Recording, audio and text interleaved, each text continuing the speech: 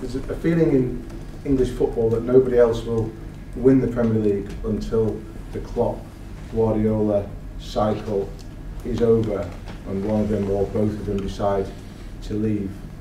Do you agree? Do you agree with that? Does everybody else have to wait? In this moment, I admire them. I admire them both. They play in this moment really fantastic football, both Liverpool and Man City. But you will always see that there are an era can come to an end, and I'm looking forward to battle with them, and I'm sure all the other in the Premier League, all the clubs will want to do that. But can that era come to an end before they decide to leave? I think, yeah.